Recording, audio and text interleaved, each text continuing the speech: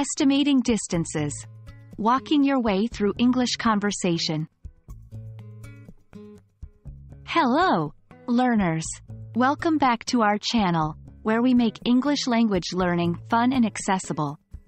Today, we're going to tackle an interesting aspect of conversational English: estimating distance. This is a useful skill that can enhance your day-to-day communication, especially when you're giving or seeking directions. So, let's take the first step towards mastering this topic.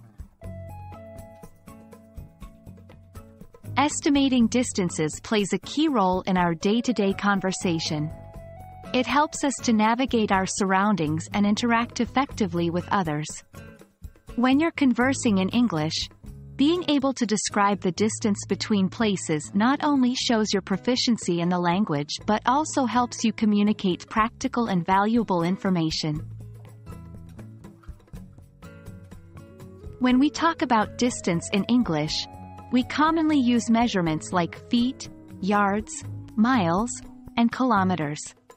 But when we're estimating distances in a conversation, especially in an urban or suburban setting, we often talk in terms of time or steps. Here's what you should know. A stone's throw away. This means something is very close by. You might use this phrase when talking about a destination that is just a couple of minutes walk away. Around the corner. This phrase is used when your destination is very close, usually just a short walk away. A short walk. This usually refers to a distance that can be covered in about 5 to 15 minutes of walking. A 10-minute walk, or a 15-minute walk. These phrases are self-explanatory and give a more specific idea of how far away something is. Remember, these are all estimates and not precise measurements.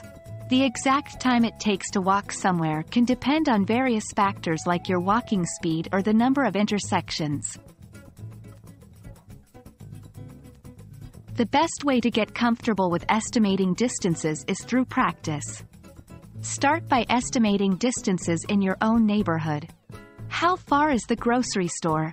How long does it take to walk to the park?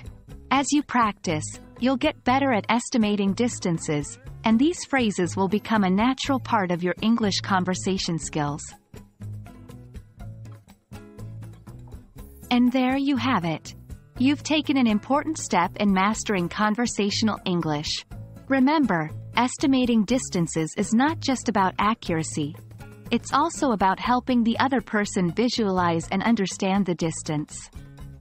So keep practicing, keep speaking, and soon you'll be estimating distances like a pro. We hope you found this video helpful. Stay tuned for more interesting topics in English language learning. Happy learning, everyone!